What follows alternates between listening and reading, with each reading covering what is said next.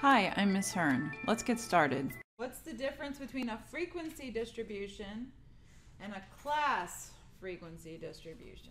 Or a grouped frequency distribution?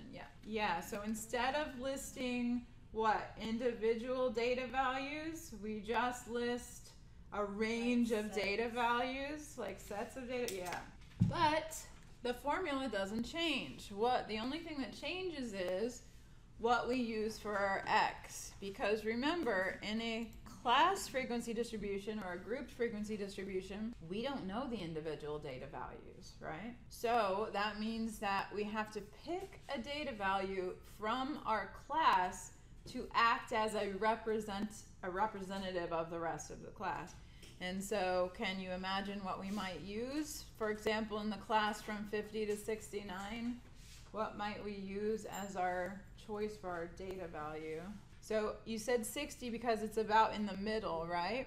Yeah, so that's the right idea. Specifically, what we're going to have you use is the class midpoint. Do you remember how to calculate the class midpoint? Yeah, add the 2 and divide, that's right. So if I'm looking for the class midpoint of the first class, I'm going to add 50 to 69 and divide by 2. So what does that turn out to be? 59.5. Very close to 60, right? You were on the right track there. So what we're going to do is make a column, our data column, our x's, is going to be all the class midpoint. Now remember, we don't have to add together each one and divide by 2. What's the shortcut that we can do to get the rest? Add the class width. Good use of vocabulary, very good. So we're going to add 20 and get 79.5 for this one. Add 20 more, we get 99.5, and so on. Okay, so we're going to pretend that in that class that we had 2 data values of 59.5. Of course we didn't. We don't actually know. Could have been 2 data values of 50 or a data value of 50 and a data value of 68. We don't know, but we have to just do the best we can with the information we have. We use the midpoint to represent the class. But the procedure is exactly the same. Nothing changes. So we're going to do what next? Not add the midpoints, first multiply, right? Because we don't want the sum of the midpoints. We want to, because remember, each of these occurs a different number of times, not just once.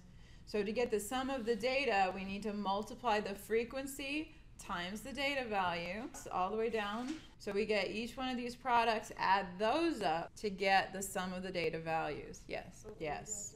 Multiply the frequency times the class midpoint. Do this all the way down.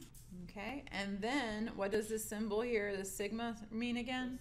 The sum. The sum of what? See how I've titled this third column fx? Yeah, the sum of those products. It's just like you did with your GPA, multiplying the grade times the number of credits. You should have gotten 92.3 by dividing 7201.0 by 78, right? Yes. Did you get the same thing on your calculator? Good. I hope you found this video useful. If you did, please remember to like it.